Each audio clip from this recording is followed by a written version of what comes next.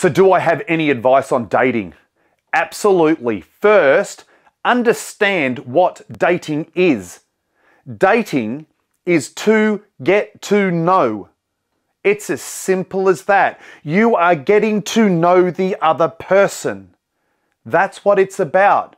So we go out and we should get into conversation, not into bed.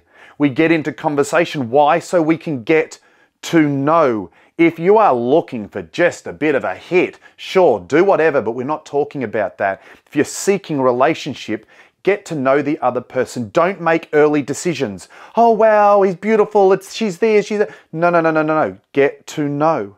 We don't know someone after 1, 2, 3, 4, 5 dates. We don't know. All we know is what they want us to understand about them.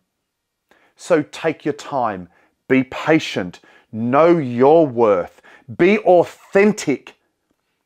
You want someone to fall in love with you, and therefore you need to be authentic. You need to be you because that's what you can maintain.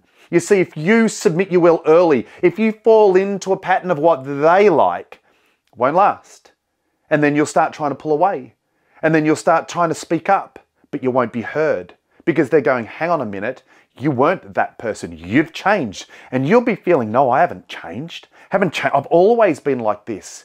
But perhaps you weren't authentic at the start. Perhaps you were too accommodating at the start.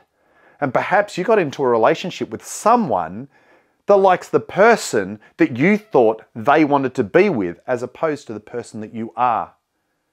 You have to know your worth. You have to know your identity. In order to start dating, first you need to be in a relationship with yourself. There's a Canadian dating coach out there, and she talks about no kissing for 3 months. And I don't necessarily share that rule, but what I do share and I do take from that is take your time and get to know. You're awesome. Stay strong.